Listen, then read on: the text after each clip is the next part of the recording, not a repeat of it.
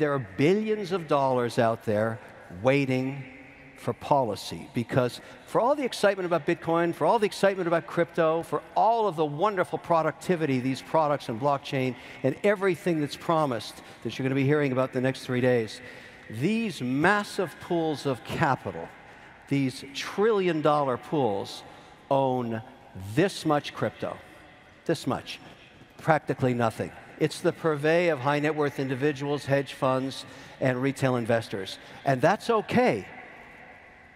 But what we're missing is policy. When we get policy and the regulator regulates, that's not a negative thing. The spigots of capital are going to flood into this sector like you've never seen.